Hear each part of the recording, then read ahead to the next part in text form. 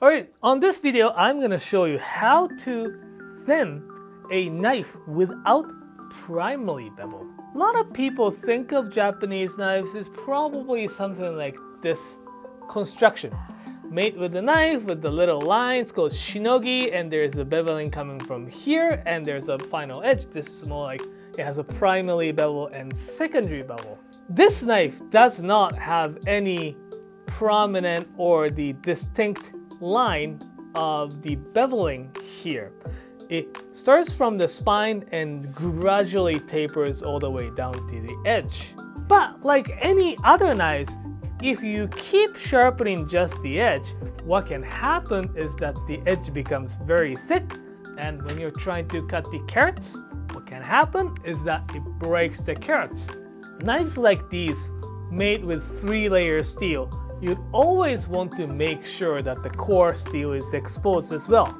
It's like a pencil. You want to sharpen it from both sides so that the core is exposed. I'm going to show you how to do it with this type of knife without, we'll say, a guide like a bevel.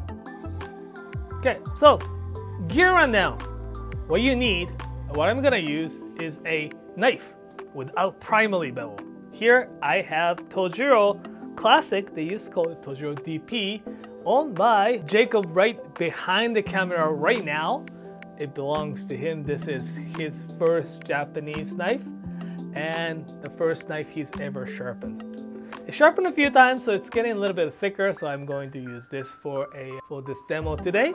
Like any thinning, heavy lifting works, I use the Knifewear 220 stone. You can use any of the coarse stones, but I actually like the Knifewear 220 stone, so this does a lot of heavy lifting. Knifewear 1000, my favorite stone. It's really nice and soft. It gives you really pretty nice edge, and it's actually really easy to use as well. I will decide which one I'm gonna finish with, but I have the Hibiki 3000 or the Knifewear 4000. This will be a great edge stone. And don't forget, I have the shoring stone. And today, because I'm doing this thinning without the primary bevel, I will be using some sandpaper work, because you don't have to, but you could do a blending using these sandpapers as well. Let's get started. The process that I'm going to do today is a very similar if you've ever watched the video me thinning a knife. Because there is no guide to it, it could take a little bit of practice or getting used to it. But generally speaking, what I'm going to do is I'm going to sharpen or thin this knife in sections. I will start from a place that's really close to the edge, and I will lower the angle down to create another, almost like a bevel. So it's like, if you've watched my hamaguri grind video, it's very similar process to that. First, if you were to thin a knife with a primary bevel, you will put this knife flat on the stone. Because this doesn't have any guide to it, I would actually sharpen something like slightly up. There should be some space on the spine. And I usually work the sections from the bottom to the top, or the edge to the spine. Several reasons. Well, it's the most safest way so that it doesn't scratch. It doesn't scratch up a whole blade. So I'm gonna do very narrow bevel right here. This is not the edge sharpening, so it will probably be around 5 to 8 degrees. I'm gonna do one section first to show you how it looks like after I thin the one part of the knife. I find myself works the best if I'm actually getting really close to the stone. So sorry if you can't see it from this camera right here. I really need to come down and get really close to the edge when I'm working on something like this. Checking is really important, especially some steps like this that if you lower it too much and you start to scratch whole blade, there's a recourse, but I can see Jacob's been very sad, so I'll be very careful, and any of you too. It has gone a little bit wider and almost comes down to the cladding line here. Not done yet, but you can kind of see the bevel being widened a little bit and pretty even. The last about 1.5 millimeters. I'm gonna keep doing the thinning like at the very edge part a little bit longer. It still feel like it's not as thin as it should be. From this point on, it's kind of hard to tell. There's a visual indication like the or the physical indication where like if you raise the burr from the backside, it's obviously it's thin enough. You've made the edge really thin. It hasn't gone to the point yet, and also the when I feel the edge, it's not there yet. I mean, there are quite different ways to test the thinness of the knife. My favorite is to cut into the carrots.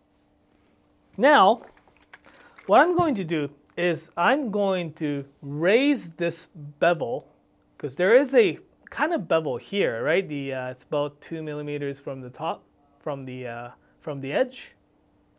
I'm going to sharpen basically right above that line to widen this bevel. After that, you will have another bevel up there, so I'm gonna focus on that to evens it out. So that's kind of like how I picture this process be. I'm gonna switch the stone from the 220 to Naniwa diamond grit.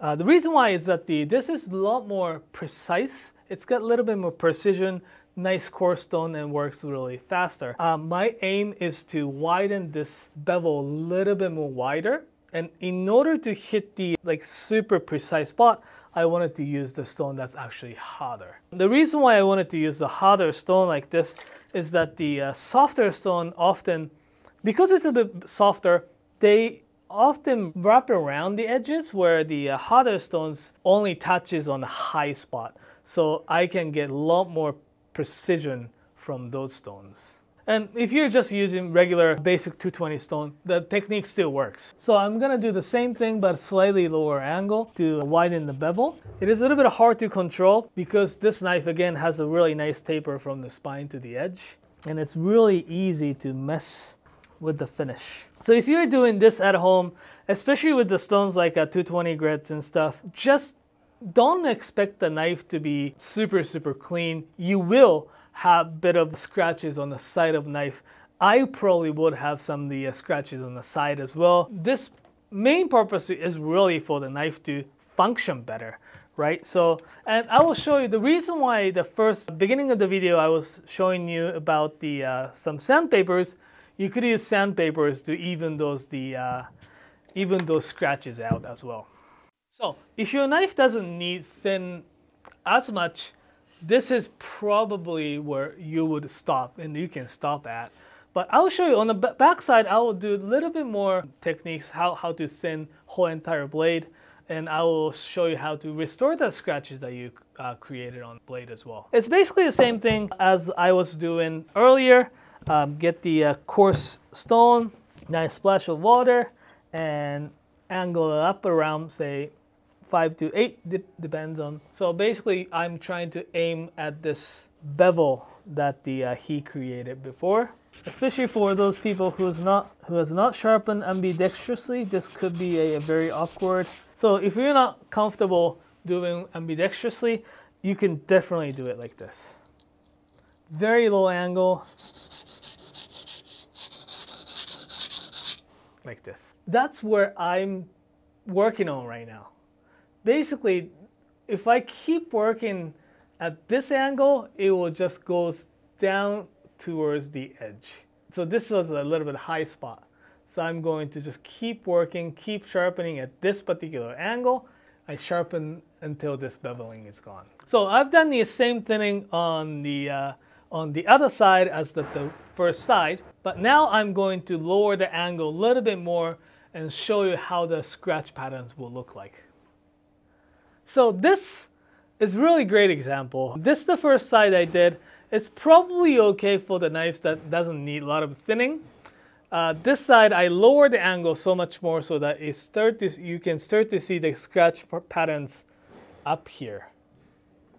So I could keep going. Often I would keep going for the little bit of part, like the tip part, but it's pretty thin right here along the backside. Something to mention, you don't have to worry too much if this line is not straight. Few things that you can make this line straight. You have really hard stone and just keep at the same angle. It will eventually become a straight line. I wouldn't worry about it at this point, but you could make it the straight line as well. But because that how the knives are made, especially something like handmade knives as well as the manufacturer blades, they look really nice and even, but oftentimes there is like tiny bit of wobble that shows up on the blade when you're sharpening it. So I wouldn't worry too much about this like line not being straight. I'm gonna use the Knifewear 1000 to work on the back side. This is where I usually gonna stop on the stone when it comes to thinning, especially the knife without the bevels. Practically speaking, we often actually put this on the bell sander so that it will give very similar finish to this original finish. Today, because I'm doing it all by hand, I'm going to do the sandpaper job. So what I'm going to do is grab a sandpaper. This is 220 waterproof sandpaper, wet them. So I'm gonna work on it vertically because it's the safest. If you want to keep this original grain, you can definitely go this way for safety and convenience purpose. I'm just gonna go this way.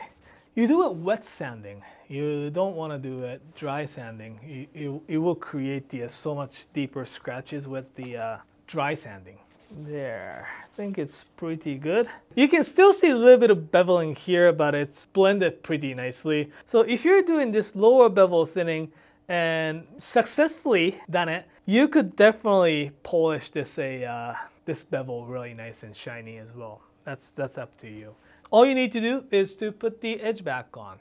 Well, since I have the Knifewear 1000 stone, I am going to put the edge on this one. Unlike thinning, it is so much higher angle, right? 15 degrees from both ends. Sharpen them until you raise a burr. So once you thin your knife, it's so much easier and faster to sharpen or raise the burr. Then I'm gonna finish with something a little bit higher grit. So there's the request to finish this knife at 3000 grit. Again, same thing, same angle as you were sharpening, and raise the burr with the 1000 grit. Taking the burr off. Oh, this is nice. It's got a denim, so I can strap it very nicely with that. Yeah, if you're doing it at home, I would probably gonna do the same method on both sides. That's how you could thin a knife without the primary bevel. A lot of you requested to show you how to do this thinning without primary bevel. So if you want to know more about the other techniques, leave it in a comment. We'll try to cover that. If you want to learn more about sharpening, check out this playlist. Thanks for watching.